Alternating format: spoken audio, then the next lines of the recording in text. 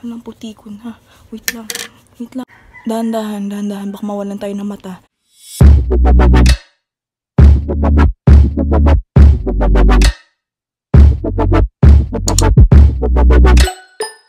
Hi everyone! Elisa here and welcome back to my channel. For today's video, gagawin natin yung 5-minute makeup challenge. And kung napapansin nyo, kakaligo ko lang, so medyo fresh ang atin nyo ngayon. Pero anyways, gagawin natin tong challenge na to. And good luck sa akin. Sana matapos ko tong challenge na to. And sana matapos ko lahat ng gagawin ko. Kasi hindi ko alam kung anong kalalabasin nito. Kasi first time kong ita-timer yung sarili ko habang nagme-makeup. Stretch muna. Kailangan mabilis. Mabilis tayong kumuha ng product. Try nyo na ba to guys? Kasi marami ako napapanood ng YouTuber na gumagawa nito. So might as well na itry ko din. Okay, nakabahan ako. Kasi feel ko yung 5 minutes. Ano lang yan eh. Parang segundo lang yan sa akin eh. At hindi kasi ako sanay guys na alam nyo yun, minamadali yung mga bagay-bagay. Kasi it takes time para sa mga bawat galaw, bawat moment, alam niyo yun? Ayoko guys na minamadali ako eh. Hindi ko na-enjoy. And mostly kasi pag minamadali, alam niyo yun? Bilis din mawala. Sakit. So yun na nga guys, umpisa na natin 5-minute makeup challenge na to. Ba yan, kinakabahan ako. Ayoko pa mag-umpisa kaya ang dami kong palusot eh. So, meron akong timer dito. 5 minutes to guys. Alam ko sobrang liwanag. Ewan ko din. Hindi mag-focus. Pero 5 minutes to guys. Mag-a-alarm naman to eh. Once na 5 minutes na. So, shit man. Ay, mukha akong kalbo. Wala. Ito yung problema ko eh. Kapag banat na banat yung buhok ko, mukha akong kalbo eh. Ready na ba? Ready na ba tayo? 5-minute makeup challenge starts now! Oh shit! Pindot ko pala. Yan. Okay. Okay, BB cream na lang para mabilis. BB cream. Tapos, shit, ayoko na i-close yan. Aray. Aray ko. Sakit. Yan. Tuk.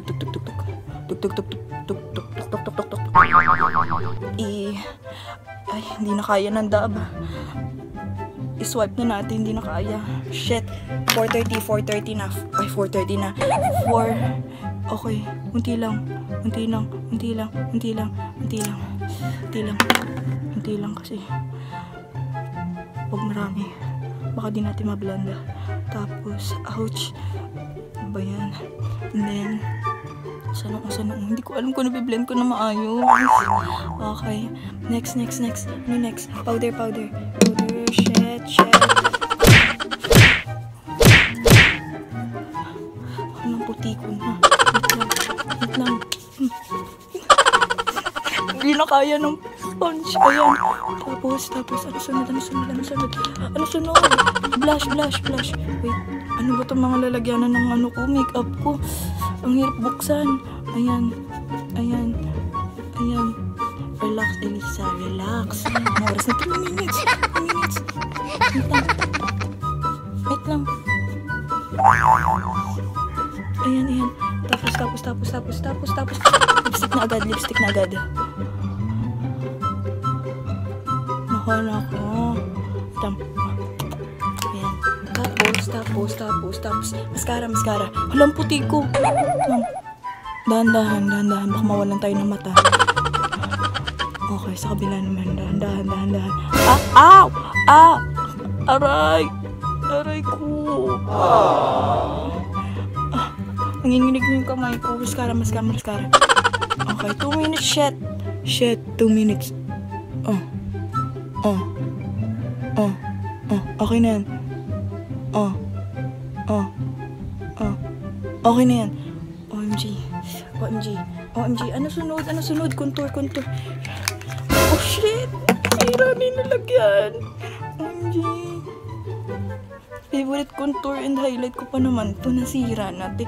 Ilong, kailangan natin ng ilong. Wala tayo yan. Okay. Yan. Tapos dito. Bakit ang puti ng ako? Contour lang natin. Shit, 2 minutes. 2 minutes. Wala pa akong highlight. Highlight. Ito na rin. Nasaan na yung highlight? Wala nangyayari. Ayan. Highlight. Walang highlight. Ayan. Tapos. Ano sunod? Kilay. Kilay's life. Ayan. Kilay. Shit. Ito yung 1 minute and 47 seconds. Okay. Relax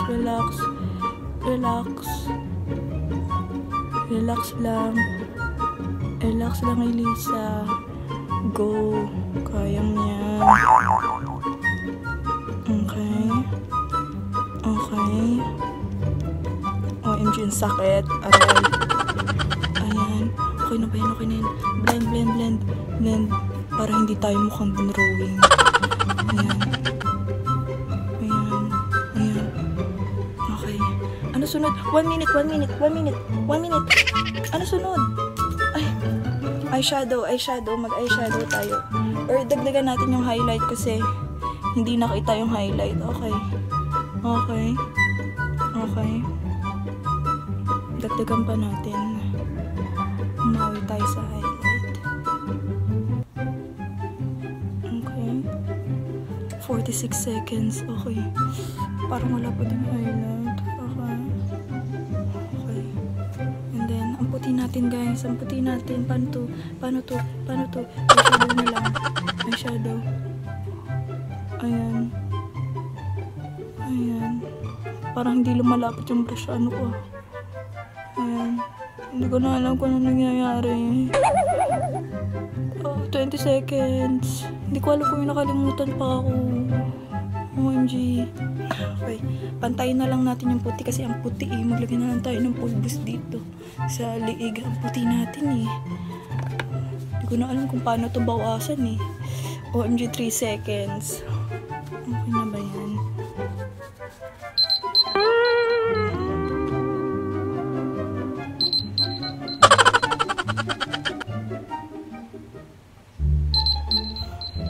Oo na, alam ko na.